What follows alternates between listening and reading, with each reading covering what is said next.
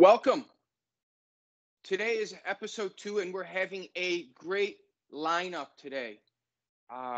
We have a guest. We have two guests actually, who's going to be doing and sharing their experiences both in and outside of the classroom, how they connect, what we're learning, uh, talking to us about what's going on in industry, what's that path that we are taking, or can we follow from those who have already walked before us. But before we do that, we're going to have a warm up. As you know, in our content, soft skills are very important. You cannot persuade others to buy your product, to invest in you without humanistic skills, without these soft skills that make you approachable, to be able to communicate your ideas and to build those resources, both human resources, capital resources, to aggregate, to move your idea, to scale your idea, to be able to conquer the world. So before we move to our guest alumni, I would like to introduce a colleague of mine who I've had the pleasure to work with in our MBA program, executive education and training, and building up leaders in the soft skills or humanistic approach, and her methodology of improv for innovation. So please give a warm welcome to Christine Alexander, who will be warming us up so we're able to execute for the rest of the session. So give Christine a big warm welcome. Christine, the Zoom and Teams floor is yours. Thank you very much. Hello, everybody, and good morning. It's almost noon. My name's Christine Alexander, and I'm an improv professional. I've been doing it for 20 years, and I'm just going to do a little warm up with you. I see one of you is, some of you might be driving, at least one, so you don't have to completely do everything I'm asking. Just do it in your brain. So we're going to just do a little physical shakeout. We're going to shake out our body, right? We're going to shake out one arm 8 times, and then we're going to do the other arm 8 times, and then we're going to do it real slow with our heads like this 8 times, and then we're going to tap a foot 8 times, then the other foot 8 times, and then we're going to start all over, but we're going to cut it in half. 4, 4, 4, 4, 4, 2, 2, 2, 2, 1, 1, 1. And if you're lost, it's okay. This is improv, so whatever you do is absolutely perfect. We're gonna count out loud and just be silly with it. Okay, so here we go. Follow me.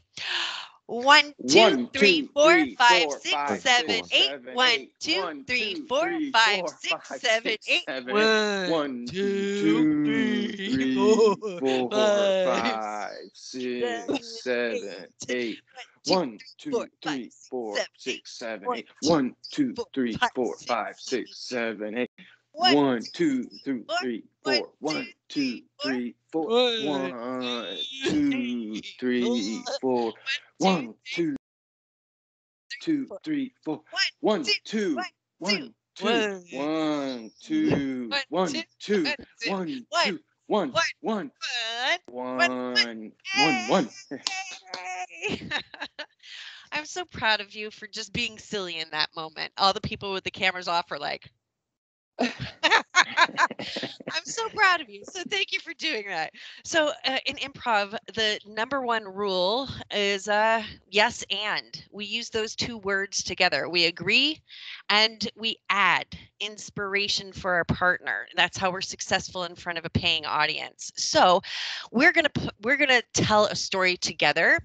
And Steve, Professor, why don't you name out the next person who's going to tell the story? Okay, so I'm going to go first and give you the premise of the story, and then Steve, you're going to go second, and you're going to say yes and you're going to fill in your part of the story, and then you're going to say the name of the person who's going next. But that person is going to say yes but until their part of the story. Then the next person will say yes and, then the next person will say yes but, yes and, yes but. And if we make a mistake, we go like this, yay, because it really doesn't matter, okay? We're just going to be loose here in this moment. So let's tell a story. Here I go. I'm going to go to you, Steve, first. So if you want to keep your microphones on right now, it might be helpful to keep the story moving. Well, okay, here we go. Once, just last summer in 2019, I was gifted a cruise to go to the Bahamas in the summer? Yes, and we were going to see the greatest rock band of all time. Caitlin. Yes, but Yay! So proud of you, and you, Caitlin. You did awesome. Yes, but oh my god, the rock band turned out to be a hip hop band. Yes, and Graham. Yes, but that hip hop band was I can't figure it out. I just woke up. Yay! that hip hop band just woke up. That's right. Now, There it who's is. What's the name of the person band? going? We're gonna go over to Tyler. Yes, and Yes, and when the rock band woke up, they had an elephant in their room. yes, but Nick. Yes, but the elephant was eating pineapples. Yes, and Alexa.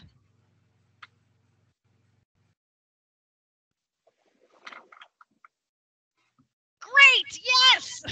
Nobody. She's doing great. Yes, and Tyler. Or no, excuse me, Spencer. Yes, and pineapple didn't go well with the elephant's stomach. Yes, but the elephant's stomach was. No, that's just going to go weird. So we can stop it right there. Yay! Dang, I killed it. Sorry. See? No, we all did. We all are doing an awesome job. It's awesome. So now let's try one more story. Do I have time, Steve? Yeah. Yes. One more story. Can you see this? Once upon a time. I'll read them to you as we go. I'm going to tell you the order that we're going to go in. So Graham, Professor, Nick. Okay, he's out. Graham, Professor, Tyler, then Nick, then Caitlin, then Spencer, Oliver, and Alexa if we get them in. Okay? So, perfect. What did I say first? Okay, so once upon a time, there was a happy old man named John Joe. And every day, John Joe would spread his wisdom with USF students. Tyler, until one day. Until one day, he tripped and fell. Nick, and because of that. And because of that, he broke both legs. Caitlin, and because of that. And because of that, he had to learn to walk again. Spencer. What is it? Sorry, I don't know. What does it say? Oh, yeah, it's okay. And because of that, he has to learn how to play different sports now. Sorry. Graham, you're perfect, Graham. And because of that, he should have had Life Alert. Perfect, Tyler. Until finally. Until finally, there was no more John. And every day since then.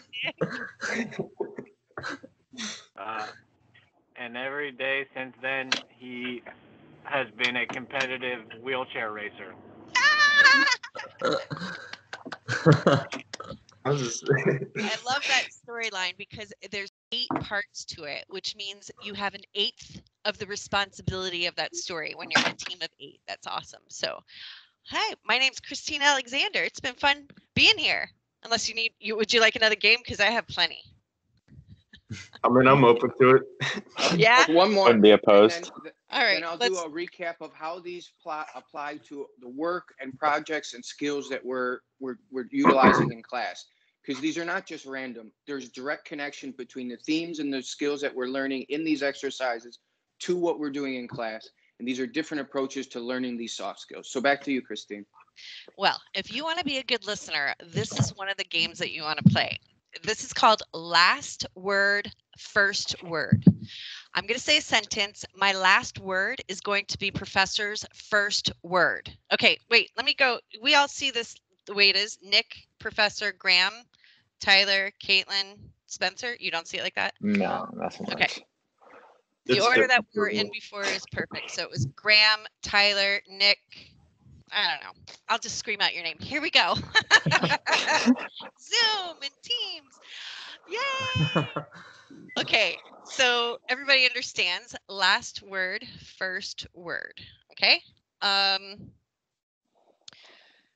Yesterday, I found out that I am a new owner of a tree. Wait, so it'd be last word tree, first word yesterday? So tree is your first word, and to Okay. anything you want to say. Okay, so that tree was a big oak tree, and it happened to grow apples on it somehow. Very tasty Honeycrisp apples. Crisp apples? Yes. Crisp apples are really good, and you put them in smoothies. You can like cut the skin off them, and like they're just really delicious. Either way you cut it. Why would you cut it?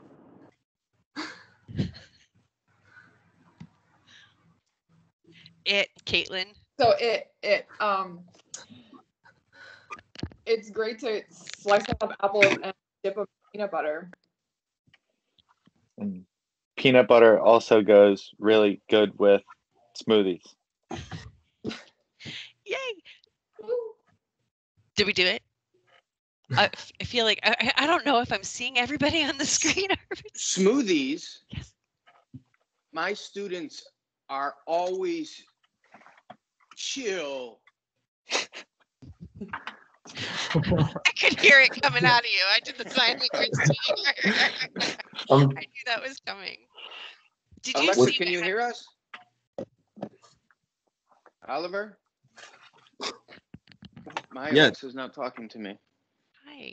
Oh. Did you see what happened, Graham, with you and Tyler? I love that the most because, Graham, you weren't confident in finishing your sentence. And so Tyler was like, is that the word? Oh, wait, is that the word? Is that the word? Is that the word?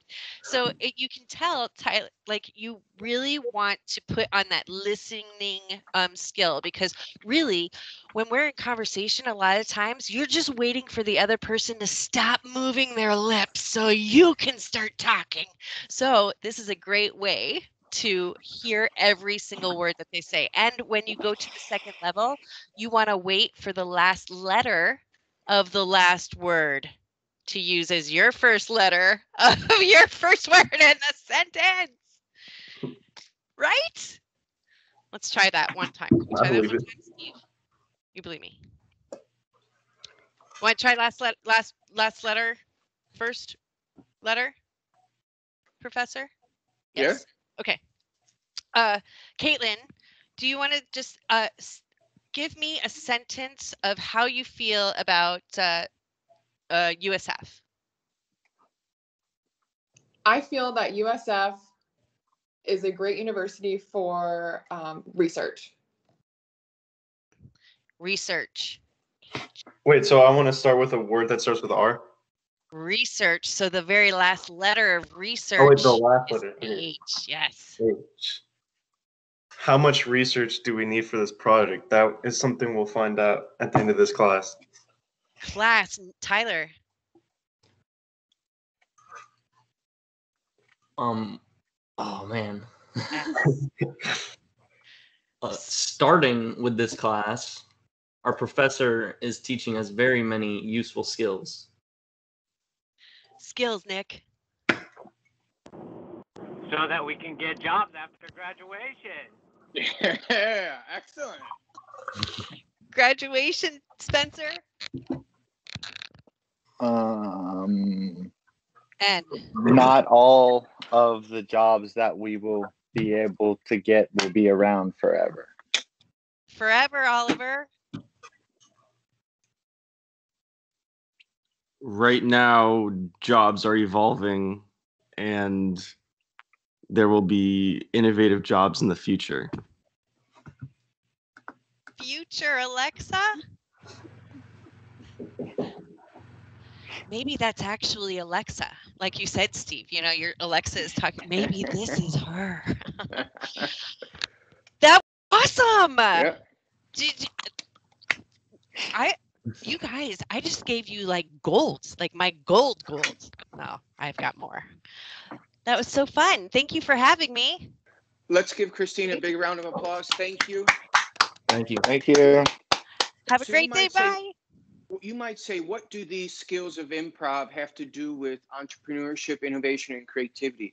But in fact, we find out that many of these skills can be used in many concepts, frameworks, and approaches that we've learned. Certainly brainstorming. How can you build off of someone's ideas if you're cutting them down by saying but and judging them? The idea of not being non-judgmental, the idea of building off of people's ideas is the same as yes and. Can you do that without listening? In fact, there is a very, very famous approach for interviewing, and that is through listening and awareness, and that's using the first word of the last word that the interviewer is stating. In addition to that, that can be combined within convergent and divergent thinking, a form of collaboration, a form of better teamwork and group work, a way of conceptualizing, making the complex simple, a way of building teamwork, a way of a high efficiency team. On top of that, the idea of collaboration. So these are just some, or storytelling. We learned that the story spine, once upon a time, because of that, is one form of story. We do that and utilize that in our projects. We utilize that in how we relate to people. So we can start seeing there's many concepts that we learn through improv that can be applied to entrepreneurship, innovation, creativity, and I would say management in general. So with that being said, as a good warm-up, we're now focused, right? Like a team, like a game day, like sports, like professional, whatever. You have to be in the mindset when you're ready to compete, when you want to digest, when you want to focus. And that's what we were doing there with improv. So next, I would like to welcome our guest, Nick Price. Nick is a trailblazer, an alum of the Entrepreneurship and Innovation Program, one who's left a trail of breadcrumbs for us to follow. He is walking in the shoes several feet above, beyond us, and allowing us to kind of easily reach a path, or we'll say, follow this path that's already been made for us, and through this trials and tribulations. And he's come to share some thoughts, some wisdom, and maybe to give us some advice on how we can take our next steps now before we graduate in the next few months. So Nick, thank you for making time to be with us today. First, I would like to ask if you could just maybe get us up to speed on what you've been doing since you graduated and kind of fill us in. If you guys, maybe if you feel comfortable, you want to, Nick, are you there? Can you hear us? Oops, someone must have just dropped. Oh, the Marshall's, oh, okay. Nick, can you hear us? I think we just lost Nick. We gave Marshall though. We got Mark. Yeah, can you hear me? Mark. Sorry. Or Nick. Welcome. I was trying to get my haircut, but the lady didn't come. We seem to have lost Nick. That being said, while Nick tries to find his way back to the meeting room, Nick graduated a few years ago, and he has a unique story about the idea of enrolling in a pitch competition. And we have a few here at USF, and how that changed his perspective and his career trajectory and path. And when he gets back, I hope one of the questions we ask him will be him sharing that story. But now he's a combination of running his own initiatives, projects, and learning from experienced people in the field that he finds himself. And I can't speak and say enough about the alumni that have graduated from this program. It's a tight niche of individuals. And if you walk down Central, you will easily find 5, 6, 7, maybe 12 businesses that were created from people in this entrepreneurship program who've touched it, have been deeply engaged in the club, etc. So you guys are not alone. And if you want to connect with them, and you remember, if you're looking for advice, funding, connections, and networking, they have a lot of that built in. But it's up to you to make that effort to connect. It's up to you to build that and secure those relationships. And that takes time. And that's one reason why I like to invite alumni into the course and having this live session because of this.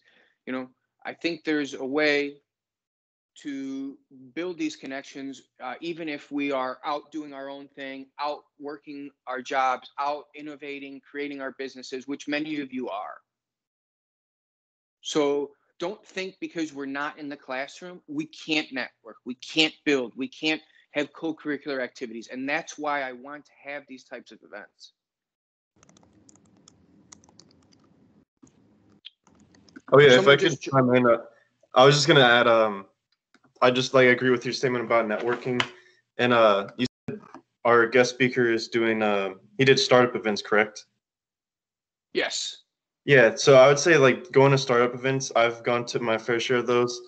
They're a lot of fun, but also they're like incredibly good for networking, and I would definitely recommend anyone in this class to go to them. Good. In fact, I think this week is, or next week is Tampa Bay Startup Week. It's all virtual. We have St. Pete Pitch Night. That's happening on the 21st. You know, so there, that, and plus we already had the incubator applications. Plus we had the Florida Blue Design Challenge. So what you guys are doing in class with these design challenges, you know, are exactly what happens in these startup weeks and these hackathons, et cetera. And that's what we're preparing you for, how to take an idea, create value for it, get people around it and resources, and plan the next steps. So someone joined with a 727-453-2165. And I probably shouldn't have said that publicly, but giving out my phone number. Yeah. It's me, Nick. Yeah, it's me. Great. I Great. don't know what happened. I'm in Temple Terrace now, so I just kind of lost service. No worries. Would you be able to share? So right before you dropped out, I asked you if you could bring us up to speed on what you've been doing since you graduated. Yeah, no problem. And I just kind of heard that last little piece of what you guys were talking about, where you think that startup events hold value for people, and I would definitely agree. Not only because I'm an organizer in quite a bit of those events, but I started doing those events back in like 2012. I think was my first time I went. And ever since then, my entrepreneurial journey exploded. And so to give you guys kind of a background about what I do now and what I've done in the past, in 2012, they started doing this thing called pitch. It was like, do you remember what it was called, Steve? Some kind of pitch event for the school. It wasn't like a startup event, because startup weekend still really hadn't gotten legs, and startup week wasn't even a thing. So like, I can't remember exactly what it was called, but I want to say it was just a pitch night put on by the school. And I ended up going there and doing that pitch night with a business idea that we came up with in the new venture creation class. And I ended up winning. And then I went on to the Southeastern Entrepreneurial Conference, got third place, and then said, well, man, maybe I got a business here. And then, you know, throughout my journey at USF, basically every class that I took in the entrepreneurship program was centered around my business. So I took that business from new venture creation, launched it, you know, turned it into a legitimate business. At one point I had 11 employees, and we did eco-friendly auto detailing. And we built an app and did all that stuff, kind of the Uber for car washes, if you will. But the whole time that I was at USF, they really allowed me to focus on that business that I was building in the classes, which allowed me, one, to have an easier, you know, time in school, because I don't really care for school. I understand what it did for me now, but back then, like, school wasn't the thing for me. You know, going out and hustling and trying to make more money is the thing that I like to do the most. And so I kind of took that as oh, wow, well, I can still do my classwork and work on my business and really kill two birds with one stone. And it ended up being much better than that, because I was really able to like dive in and have my peers look at my business from the outside, and really use a lot of these skill sets and things that Steve is teaching you guys in class, and then outside of the classroom in business.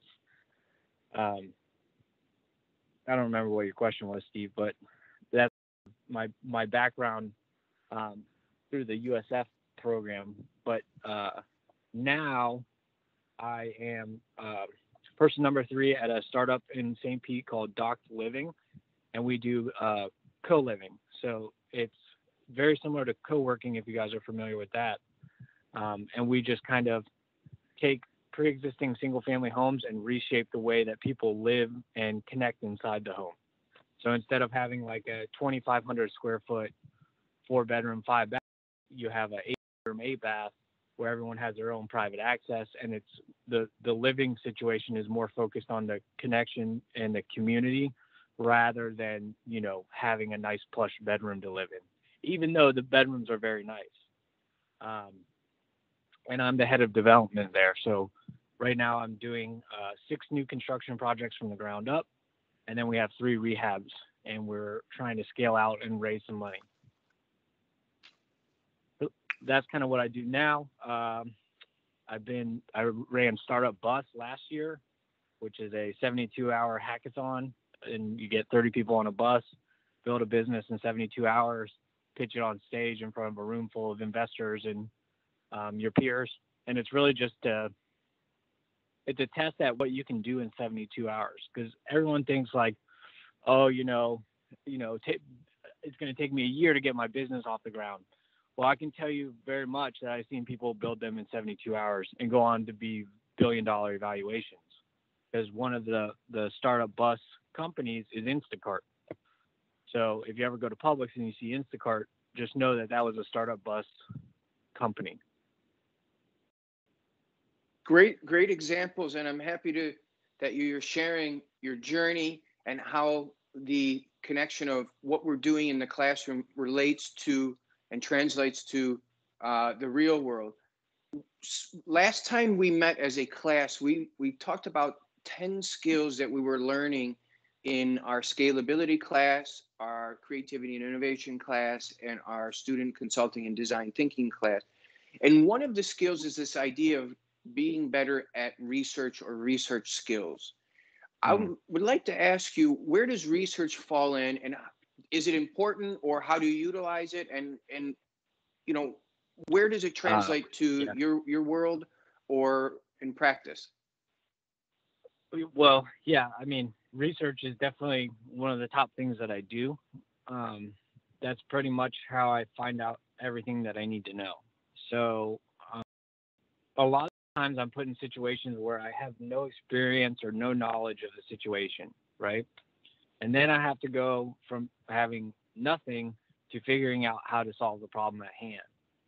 So that's where research comes in really big for me. And a lot of those things, I'm sure if you guys are tech savvy at all, like you understand that you can find quick information on the internet and you can get like, okay, reputable sources. That's fine for solving quick problems, right? But when you're raising money or you're really trying to like pitch a business idea to just get it off the ground and running, you need like really credible sources. So thankfully at USF, you guys have a whole bunch of research database capabilities. I can't remember what they're all called, but like Ibis World, I think is one of them. And then I just like to find like third-party research firms out there, because they do a lot of research and they're much better at it than you or me. And that's usually how I find most of my stuff, especially when it comes to raising money. Like when you're raising money, you really need to have like real deal stats, especially in real estate. And then we have another business that's getting ready to launch, that's going through its initial seed fund. And that one is all like home services. So being able to provide real data to these people to show like the growth of the HVAC industry, the electricity industry, all these different industries, you can go and do a quick search on, find a bunch of stuff, but you really need to pull reputable sources for your research, especially if you're raising money, because when you go to the table to raise money for a business, like people are going to pick your presentation apart. They're going to pick your pitch deck apart. They're going to pick you apart. So you really need to be like ironclad on all your stats, data, information like that. Good. And that's really This leads me into my second question, because a perfect segue. You talked about a pitch deck and presentation. One thing that's Yep. deeply embedded in all my courses is the idea of presenting, creating a pitch deck, and honing that through many iterations. So they probably have to present 4 times per course on a boot camp style innovation challenge. Where else, or how do you go about practicing, or what role does presenting and your pitch deck play in all of this? Well, for me personally, I'm the pitch guy, right? So, I mean, this is kind of what I do in terms of business stuff is when we have a team, most of them don't want to go up and talk in front of people. So I'm always the one that's getting pushed to be up in front of everyone and everything like that. So for me, having something that's really, really tight for any kind of presentation, right? Whether if it's going to the table to raise money or it's doing a hackathon or whatever it is, I want to make sure that whatever I'm presenting comes off the pitch deck really well too. So that's another thing that, I mean, just by doing it, you learn it. But like my pitch decks now have like barely any words on them. You know, if it has words on them, it's showing market data, or, you know, it's the title slide. You know, most of it's just kind of pictures and other stuff. And then I'm leading the story through my pitch. So the pitch deck is completely different than the pitch, right? The deck is just a way to run someone through the story that you're telling, and then have visual things that show what you're actually explaining. And then the pitch itself is really where it's your sales pitch, right? So if you're doing, I mean, eventually when you transition out of college and go find jobs, I mean, you're going to be pitching yourself to the job. So it's kind of, it's good to know, or if you start your own business, you're going to be pitching your business every single day, no matter who you talk to, no matter if it's a lady at the grocery store, or if it's the bank teller, or your mom and dad. We call it always be pitching. And, you know, there's a famous line called always be closing, but you can't close if you don't pitch. So that's kind of where it runs in my life. I mean, we just stayed up the other night to put together a pitch deck to raise money for the service company. So, you know, I'm now 30, and I'm still building pitch decks and slide decks and all that. Good. One of the other challenges, or we'll say skills, that the students embedded in my courses are practicing is this idea of problem identification. And within the management field, this is an important skill for all levels of the organization, but also for entrepreneurs and innovators. Sometimes we feel that the problem is evident or easy to understand, but in fact, it's through the data and through the research that we clearly identify the problem. Have you had any experience, or what experience do you have when you're trying to go about solving a problem? And first, the importance, or what is the importance of identifying the correct problem? Well, I would say that, yes, I have plenty of experience in that. My job title is almost creative problem solver, right? Because that's all I do is try to find solutions to problems that pop up and arise. Sometimes problems are interesting because there's a problem like you're talking about in this scenario where it's how do we find the problem? So you're trying to identify like what's the pain point, right? So what is that actual pain point that your end consumer or your end user is having? That's your problem. And you can find that through research. But I think the best way to find real pain points with like an end customer is to start interviewing the customers, right? Because that's where you're going to find the best data. Granted, it's going to be a smaller subset than if you're looking at online data. But if you start by doing, you know, surveys and stuff like that, and really, really getting the end user's problem and pain point, then you can go back to the drawing table and really identify what that problem is. And then, like, you know, you have little problems that pop up every day, like, you know, for me, it's like the electrician didn't show up, or the plumber didn't show up, or somebody didn't show up. We got to pivot and find a solution to get things done, to meet a deadline and things like that. And that's just those type of problems. I feel like a lot of times people get scared that the solution to a simple problem is a complex solution. And usually it's a complex problem with a simple solution. So that would be my piece of advice. If you're identifying problems, just remember that usually the problem is super complex to that person and it's so overwhelming, but the answer is something so simple. So if you look in the data, because data doesn't lie, right? It's like when they explain stock trading and forex trading and things like that, you look left to see what's happening in the past. It's the same thing with data. You want to look back in the time, because data usually doesn't lie. I don't know how true that'll be moving forward into this new technological era that we're going into, but as of right now, most of the times data doesn't lie, and you can usually solve a problem from data. Wonderful. Thank you for sharing that, the role of primary data. Not only are students in my class expected to go find secondary data and third-party resources for research, but they're also expected to dive into primary sources. And part of your project is to what? Go out and interview users or customers or stakeholders to understand their perspective, or to do a survey. This is why you're getting your feet wet with this primary data, because it's different than historic or past data. It's observable, it's present, it can be in real time, and there's a different value to that data, or learning how to do research and primary research. So thank you for sharing that, Nick.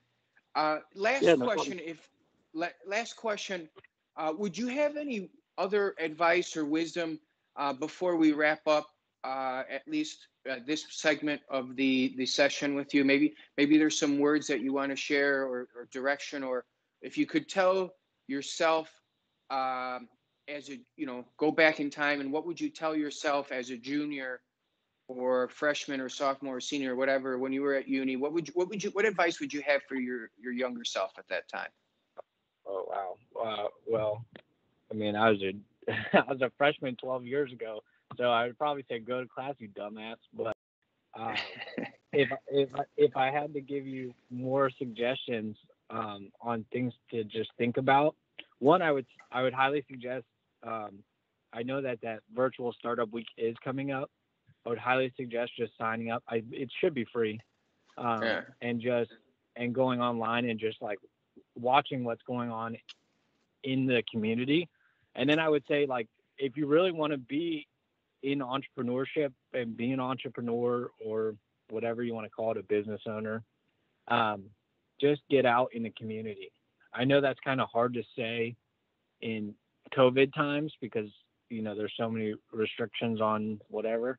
But I would say get out in your community and really network, and try things, and don't be scared to fail, because the only way that you're going to learn how to do it the right way is to do it the wrong way.